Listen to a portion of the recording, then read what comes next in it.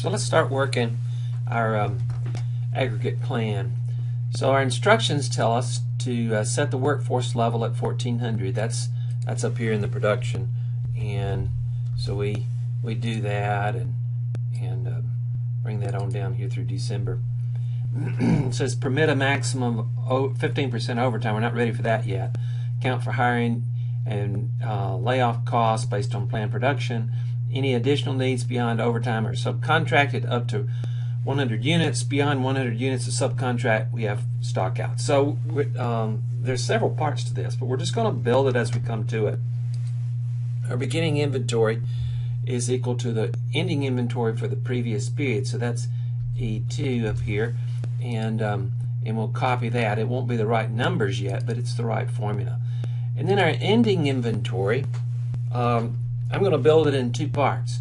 So our ending inventory equals our production, which is C3, plus the beginning inventory, D3, minus the demand, B3. And does this look right? Yeah, we produced 1400 plus the 100 we already had, so that's 1500, and then 1100 that goes out. We're left with 400. Yeah, that looks right. And so we copy that down. Oh, so we end up with these negative numbers. So we're going to have to modify this. We haven't wasted time. We're just going to modify this. So let's go down here where it goes negative, and we'll start here and modify. So we need to make this an if statement, because if it goes negative, we want it to actually print 0. So if our original formula there, that calculation, if it is less than 0, then print 0. Else, print C6 plus D6 minus B6. And that results in a 0 there. Actually, a 0 there. So let's copy it. It should not change up through July, and in fact it doesn't. So now we have a formula that works in every case. Let's make sure again. So we've got 1400 plus 100, 1500 minus 1100, that's 400. And down here we've got 1400 plus 400, which is 1800, minus 2400 would be a negative 600, but we can't have negative inventory. We print 0. Yeah, we've got a formula that works. Great. Average inventory is just the average of the inventory, the beginning plus the ending. So you can add them together and divide by 2, or you can use your average function. Average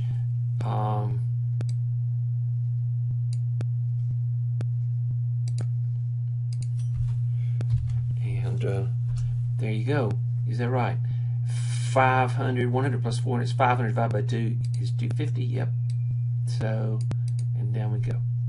So we have our average inventory. That's what we'll build our costs up. We'll do costs later. Now, what happens next? If we don't have enough, we need to go to overtime. Now, where does that happen? I mean, I could build it up here, but let's think down here. I want overtime to show up as a positive number. So down here in let's see, in October.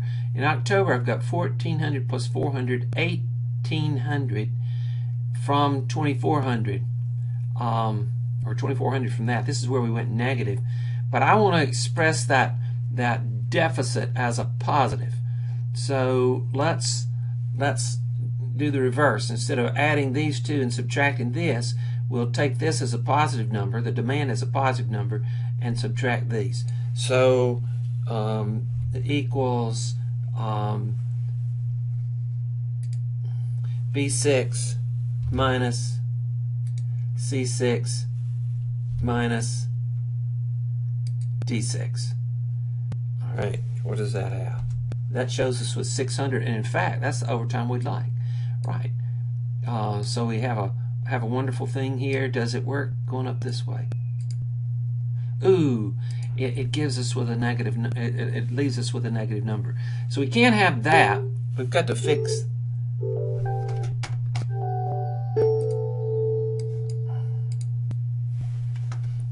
Okay, so we've got this negative number, so we're going to have to make sure that doesn't happen. We don't want negative overtime.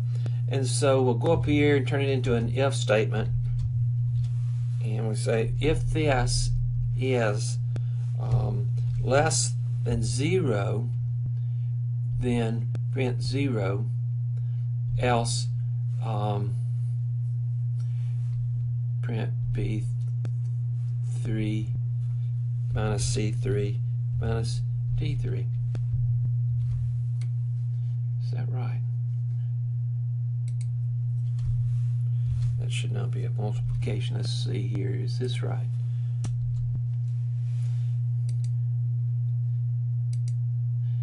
I believe that's right. Let's copy it. Okay, that's good. So now we have an overtime that works, except we've got a maximum of 15%. So now we have to modify it one more time, which means another if statement.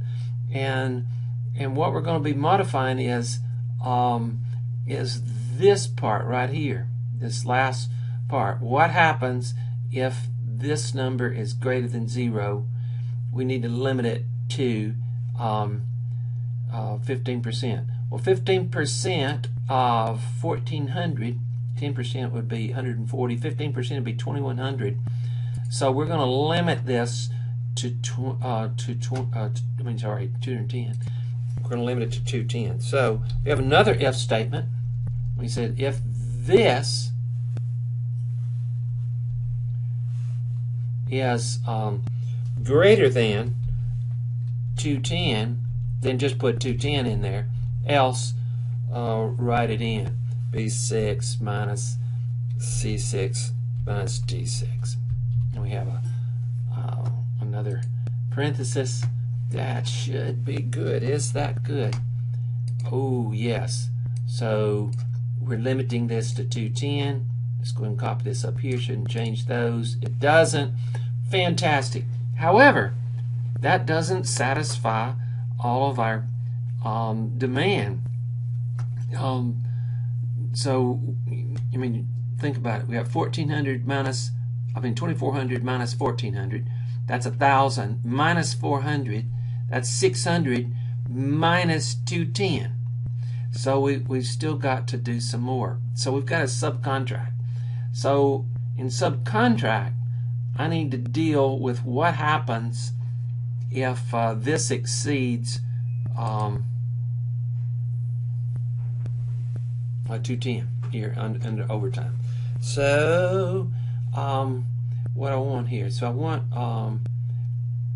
again, I want to be subtracting the demand.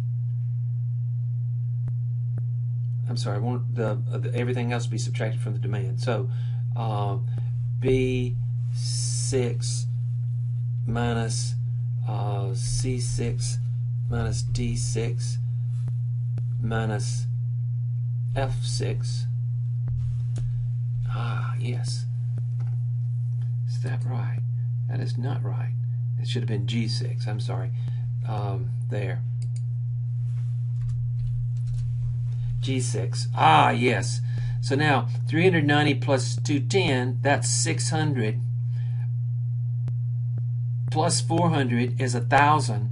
Plus 1,400 is 2,400. So we're satisfying the demand. Fantastic.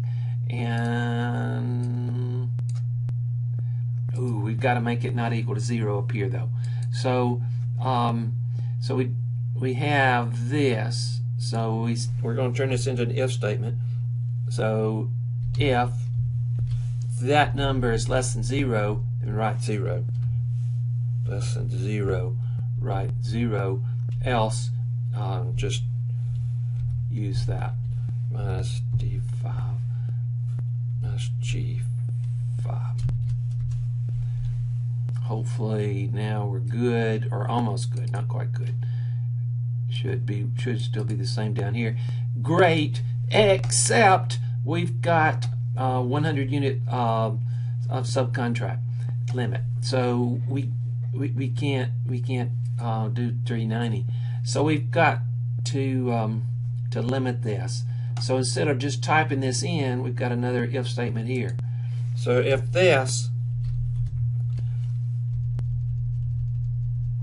is greater than 100, then type 100, else type it in. B6 minus C6 minus D6 minus G6.